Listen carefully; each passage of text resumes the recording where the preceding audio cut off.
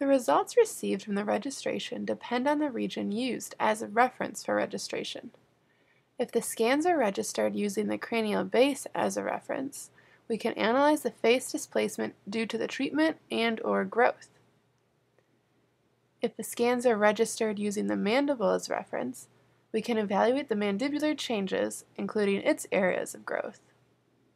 For voxel-based registration, you need to load the T1 and T2 scans, the segmentation of T1 of the region used as a reference for registration, which in this example is the cranial base, and the segmentation of T2 of the same region of reference as T1. Each of these must be loaded into the 3D Slicer software. The segmentation of the region of reference works as a mask, which delimits the region that the voxels would be compared to in both scans.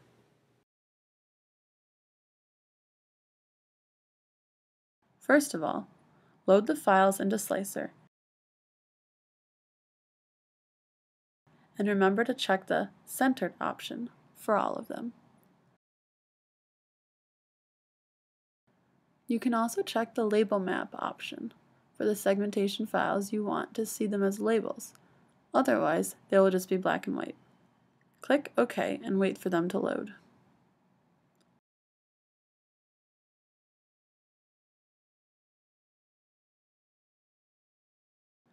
Double check to see if the files are okay by visualizing them, overlaying, and changing contrast. You'll recall this can be done by clicking on the tiny pin icon in the upper left corner of the window, the red, yellow, or blue. Then click the double caret icon and then the rings icon to link the axial, sagittal, and coronal views. Double check to see if the files are okay by visualizing them, overlaying, and changing contrast.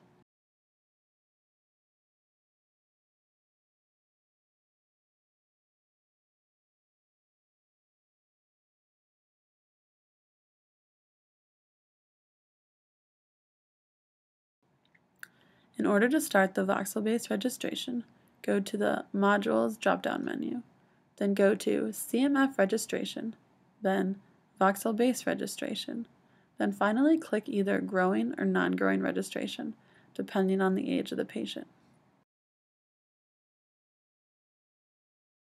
Under the Select Input Files, select the Baseline Scan, Fixed, as the T1 scan, Follow-up Scan, Moving, as T2 scan, Baseline Segmentation, Fixed, as segmentation of T1, and finally, Follow-up Segmentation, Moving, as segmentation of T2. If you chose Growing Registration, the next tab of options is the Voxel-based registration options. The 3 different checkboxes here offer different ways of modification for the scale of the scans. With a growing patient, modifying the scale of the scans helps to find the best coordinates of rotation and translation during the registration. However, at the end, the scale will not be considered, so the growing patient's scans can still be considered as linear registration. The first option, rigid plus scale 7 DOF, works for most of the cases, but if for some reason it doesn't, you might want to try any of the other options. At the Output Registration Matrix option, choose the option Create a New Linear Transform. It'll be the text file with the coordinates of rotation and translation of the registration. It's possible to apply this matrix to any other file, scans, or segmentation. Finally, under Apply Registration Matrix, set Input Seg to be registered as a segmentation of T2. It can be the same as the one set in Follow-up Segmentation, Moving, or any other segmentation of T2 would work as well. In any case, it can also be done with a separate module called Apply Matrix. For Output Registered Seg and Output Registered Scan, select the option Create and Rename New Volume. These will be the final files and the ones to be saved at the end. The Output Registered Seg is the same file as the one set before in Input Seg to be registered, but now the matrix is applied.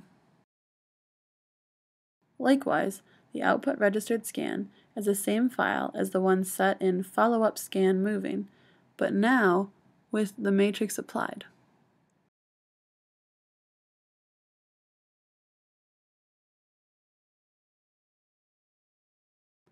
Finally, click the Apply button at the bottom and wait for it to be completed.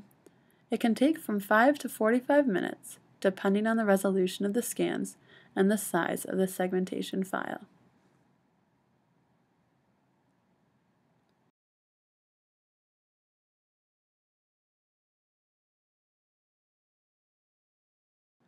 Double-check to see if the files are okay by visualizing them, overlaying, and changing contrast.